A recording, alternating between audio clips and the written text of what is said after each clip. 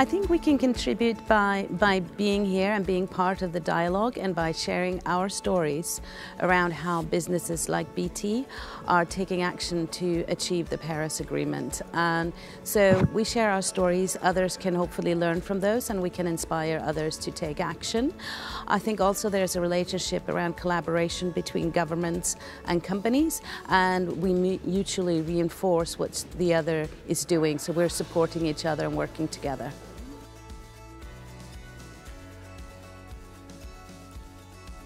I came away from Paris thinking, what should a company like BT do to live up to the aim of the Paris Agreement? So we have actually set a new science-based target, which is on a 1.5 degree pathway, which is obviously the most ambitious aim of the Paris Agreement.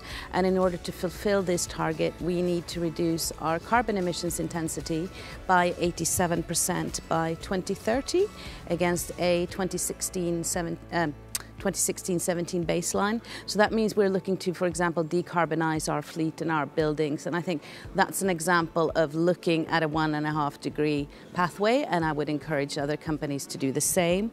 We also have a target to reduce the carbon emissions of our supply chain by 29% by 2030. Again, that's a science-based target that we have set.